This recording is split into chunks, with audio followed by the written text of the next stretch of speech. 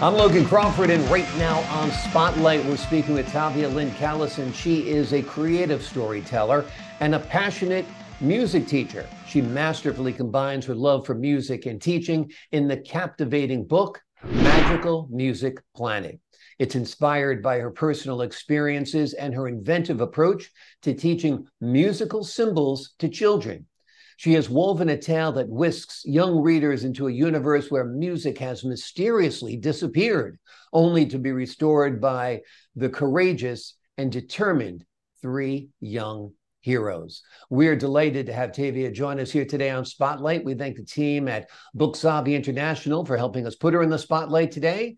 And we ask viewers like you to support writers like her by subscribing to our channel. Tavia, thank you so much for joining us here today on Spotlight. The pleasure to be here. Oh, the pleasure is all mine. Loved your book. Tell Oh, me, was it years in the making? Was this something you dreamed up one night? How did that process go? um, it took many turns, and I think the beginning is when I was 6 years old. I said there was a piano, and I said, "Can I have piano lessons?" And my mother was strict, so she said, "Yes, but you must practice an hour a day, every day." Holidays, your birthday, it's like brushing your teeth. And somehow I was stupid enough to sign up for that. So, because I had no voice, musical voice, but I stuck with it. And the symbols themselves looked interesting. They Hmm. captivated me. And then when Sesame Street came out, I said, "Oh my goodness, that's what's needed with the musical symbols so the kids can really read these symbols." So over a long period of time, I developed their names and personalities and melody. First was Alice in Musicland, and fortunately Melody in Musicland, and then the planet. So it's been layered and layered and layered. Um, Wonderful. Wonderful. Well, it's years in the making. You can tell it is such a beautiful book. It's well thought out. Tell the folks at home who are watching what the book is about. it's about two planets, Earth and Newtonia, which is a music planet. And Mhm. the book opens up there, and something happens between. There are these princesses, and they're triplets, and one's madly in love with Lord Berkeley, and he just before the wedding he says, "I don't want you to inherit your superpowers from your dad." And she says, "Oh, there's three of us, we're triplets, I won't accept it." And P.S., she's forced to accept it because she was first born by 20 seconds, and that's ordained that it has to go to her. So the father said, "Well, let's not tell Barclay, let's wait till after the marriage, and I will have a man-to-man talk with him." And of course, the whole thing blows up. And that causes planet Earth to mysteriously have no musical sounds. So you see the rock stars starting to play, and they're stomping on their guitars and embarrassed. And in Las Vegas, a singer is trying to sing, and suddenly no sound comes out. So early on the next morning, mysteriously, all musical sounds vanished. Hmm. And that leaves three special kids, Melody, Belle, Harmony, Chord, and Just in Time. And those are your three elements of music. And they're thrust through middle C through a secret sound wave called system, which is music spelled backwards. And Hmm. they go and land on the planet, and they have to figure it out and bring music back to Earth. So that's It, it's basically. It's a wonderful story. It's very imaginative. You've created a whole unique world here. Have you envisioned this at all as a film, perhaps an animated film or a series? I think children would love it. Yes, actually, that's how my brain works. It's Mhm. very visual. And so as I was writing it, I was seeing it visually. Mm, yeah. So I, I think yes, Uh, and music being sound, yeah, it lends itself to being something in a visual sense. I did originally. I skipped a little part. I came up with it's called it's music musical wannabes, the keyboard kids. mhm. And it was edutainment at first because I was trying to do something like Sesame Street. Mhm. And so I do have a separate thing that could be sold differently. And it's edutainment where the kids, there's games and songs, and then they learn to draw the symbols. So there's that as well. Telling a story early on about your mom Yeah. insisting that you practice 1 hour every day, whether it's your birthday or a holiday. But that kind of discipline is needed if a child is going to learn to be accomplished on a musical Absolutely. instrument. Tell me, what are your thoughts? We need more moms like your mom nowadays?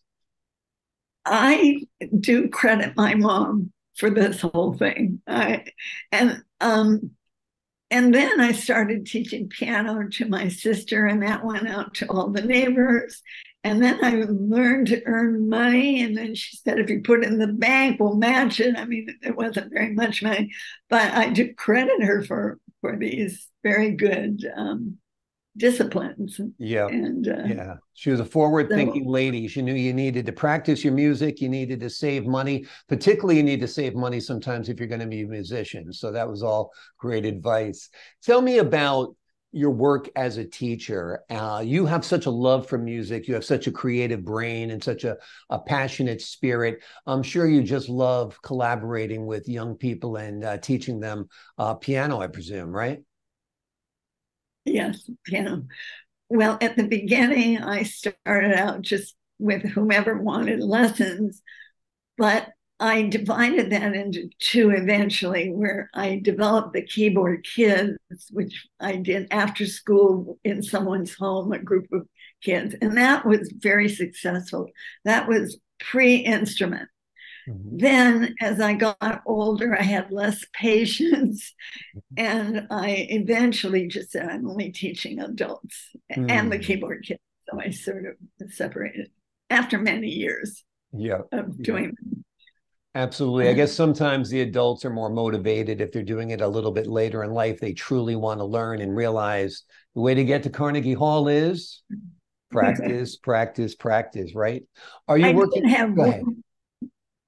I was just going to share one of my students. I received a phone call, and she's the mother of it.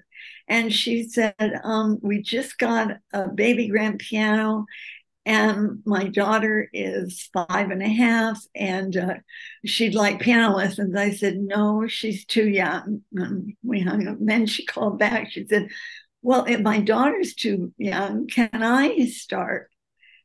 And she said she works in a restaurant. So I'm thinking she's a waiter, and so I said, well, if you practice faithfully just 20 minutes a day, you will move forward. Then the other thing she said, can I play classical? I'm only interested in classical music.